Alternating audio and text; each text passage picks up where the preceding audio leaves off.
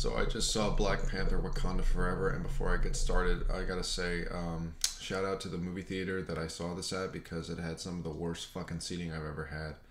They set us like in the very front row, and it's the worst way to watch a movie in my opinion. It's like watching the Star Wars title crawl, but that's the whole movie. It's just slanted, and you can only see like a portion of the screen, and you're having to move your eyes all over the place. It was fucking terrible, but yeah, great experience. We'll go back, and I'm accompanied by Draco this time. Can you say hi? Potter. Okay. But anyways,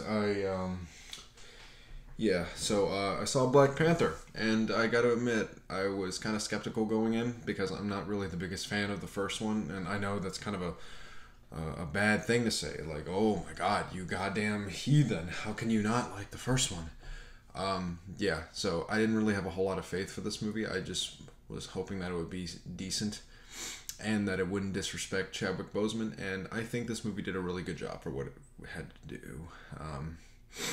Sorry, forgive me. I'm really tired right now, so you guys are probably gonna have to deal with me speaking over myself or slurring a lot. So yeah, that's what this video is gonna be about. So yeah. But yeah, I think this movie honors Chadwick Boseman very well. They don't disrespect him or anything like that. And overall, I think the fact that this movie was dealt such a bad hand, and they took it and they still made this movie anyway, is just a tribute to what the filmmaker wanted to do and what the whole crew wanted to do. They genuinely cared about making this movie, and you can tell. And it's not just in like the performances, because I could go on about that for days, because Angela Bassett is incredible in this movie.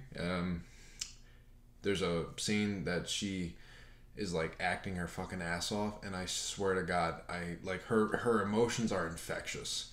Like it was very emotional, and I swear to God, I almost teared up. Like she was really good in the movie, so that's definitely a positive about this one. But it's also in like the directing as well, and the CGI and the cinematography. Like it doesn't feel like that this is just another Marvel movie, because that's been a big issue with Phase 4 is that they kind of felt like they've been on a conveyor belt.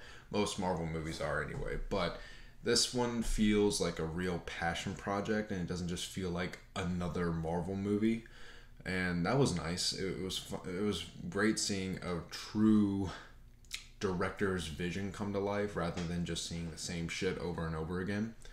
But that doesn't mean it's safe from just getting rid of the entire Marvel formula. There's still bits of it here, and it does get a little annoying, which can attribute to the bad pacing, because this movie's like 2 hours and 40 minutes, and I gotta tell you, it does not deserve to have some of the scenes in this movie.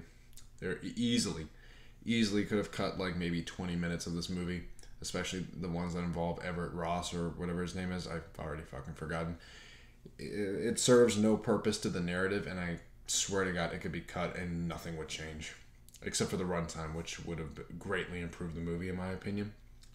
But overall, I mean, this movie just had a very daunting task, and I think it delivered for the most part. And beyond, Chadwick Boseman unfortunately passing away, they also had to make Namor cool, and I think they did a really good job. I think showing a different perspective other than Wakanda, like showing a different culture, is a good idea, especially considering, like, we need to really feel like this culture, Talakan, is able to essentially hold its ground against Wakanda, and I think they show them to be a very threatening force, so that was always really nice to see. And Namor was a really compelling villain too. He didn't just feel like a standard bad guy. There was some motivation there, and you can feel like why he feels the way this way. It's not just another bad guy to just service the story. There's a lot of effort put behind him to make him cool, and this is a guy who has fucking wings on his feet, so I'd say that's a pretty daunting task, and they did a good job with that too. And it's not just the villain nor the cinematography or the filmmaking, but it's also the action as well. I think it is greatly improved. And as well as the CGI, because the CGI in the first one is fucking terrible. Like, I always think about it all the time. Like, the first one was an Oscar-nominated movie for Best Picture, and it looks like it's like fucking Attack of the Clones. But this one, the CGI is much more polished, and I think that it just works better in the movie, and it doesn't look like the fucking shitty fight at the end of the first one. So I appreciate as well that you can tell that they put their efforts into this, and it didn't just feel like what they've been usually doing with their movies and shows, where it just has fucking terrible CGI everywhere. So again, another great positive about the movie. And I think overall this just surprised me, you know, especially as someone who's not a fan of the first one that much, and someone who just wasn't really expecting much from this movie, period. I just appreciate that this was a fun movie that had a lot of emotional, like, depth to it, and had great performances, and you can tell that this was a true passion project rather than, you know, just another standard Marvel movie. And I'm curious to see what happens next. I'm hoping that this can be kind of a sign for Marvel to start making more movies like this, at least with the amount of care put into it. So time will only tell for that. But either way, I had a really good time with Black Panther Wakanda Forever. It's definitely better than the first one. And even with its minute issues, it doesn't matter. I will gladly watch this again, and I cannot wait to buy it on Blu-ray. So yeah, this is just going to be a quick one for me. If I had to grade it, it's going to get a 7.5 out of 10. And like I said, it's a fun movie, and I will definitely watch again. So I would definitely check it out. It's doing great at the box office, which isn't really a surprise, but it's definitely worth your time and definitely worth seeing. So if you do see it, I hope you enjoy it. I am going to go to bed before I die. So thank you guys so much for watching.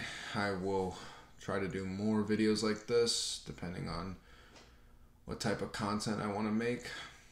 I'm still waiting for a decent amount of views on my DCEU tier list. I don't know why you guys haven't fucking watched that video, but I would highly recommend that you do, because I put a lot of work into it, considering that I just moved into my new apartment and I had to slap that together for you with all my shitty equipment. The least you could do is watch my fucking video. Can you do that for me? Stop being bitches. I'm just kidding. I love you guys. Okay. Bye. I'm out of here. See y'all later.